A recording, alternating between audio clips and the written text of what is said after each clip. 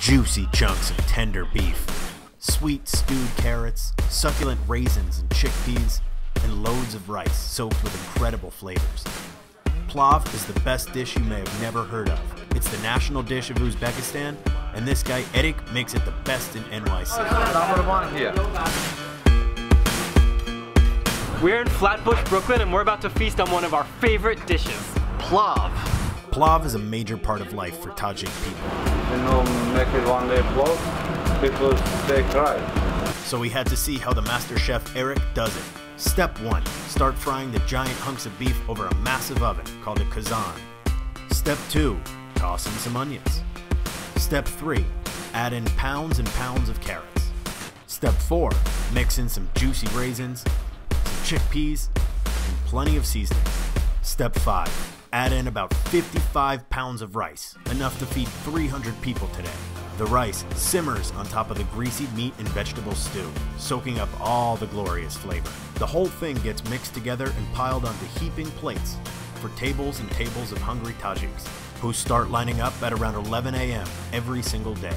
So when you order PLOV, it's not just, you don't just order the dish, it's a multi-step affair. I think they'll bring out some tea, we're gonna get some salad with cucumbers, tomatoes, and onions, and we'll also get some traditional bread from Samarkand, and then the PLOV will come out. So this is a big morning.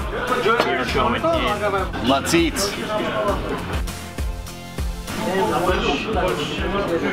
That was so good. If you have never had PLOV before, you need to get here and have some PLOV. I just like burst in your mouth with sweet flavor.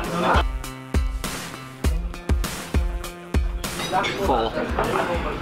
Tired. Erick is Tajik, from the ancient city Samarkand in the middle of Uzbekistan. It's a beautiful city with a rich history of food and culture. The master PLOV chef of each community is called the Oshkhor, and Erick is the Oshkhor for his community of Tajiks here. Oshkhor. Erick's family lives across the street, but he's not there too much. He works 16 hours a day, 7 days a week in his restaurant. Home, work. Home, work. Never vacation, never nothing. If you not set up the business, you lose business. It's a work ethic he learned growing up when Uzbekistan was part of the Soviet Union. 15, 30 years old, me working, you know? 10, 15 hours me working for my country.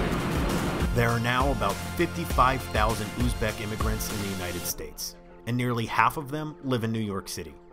So Erick's job at the restaurant is important, helping his growing community of Tajiks feel like they're eating right back at home, and helping guys like us feel part of the Tajik community too, right here in Brooklyn, eating Tajik foods, drinking Tajik drinks, and making new Tajik friends on a Sunday morning.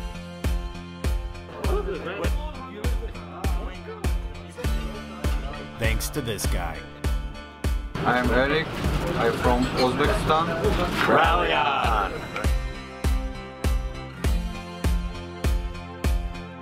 If you like the music in this video, we found it using Soundstripe, a library of royalty-free music. They literally save us hours on every video because they make it so easy to find the perfect music for any mood, and you don't have to deal with any of that copyright stuff. So if you're a creator, go check them out.